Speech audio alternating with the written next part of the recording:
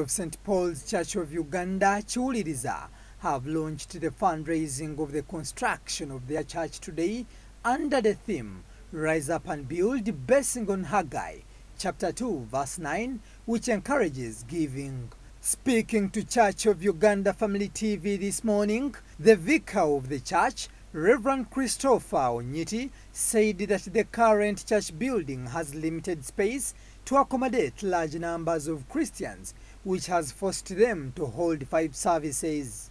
In 2018, the old church that had a capacity of close to around only 100 people became of great health hazards to the children of God.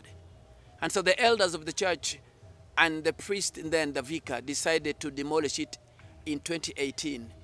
Since then, construction began to build a very great capacity, 1,000-seater capacity church, which is also housing all the offices and a very big boardroom.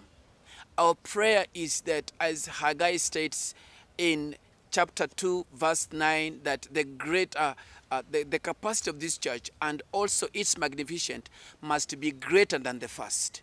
For that purpose, we have come up with a fundraising drive that will be on the 6th of November, the year 2022 of our Lord.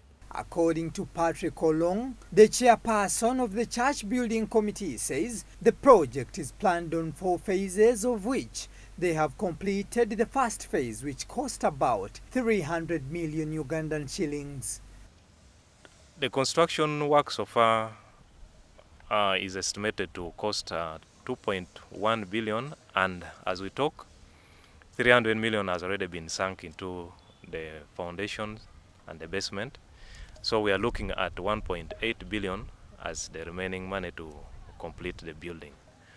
We are moving steadily, and we know with your support all will be fine. St. Paul's Church of Uganda Kiwuliriza.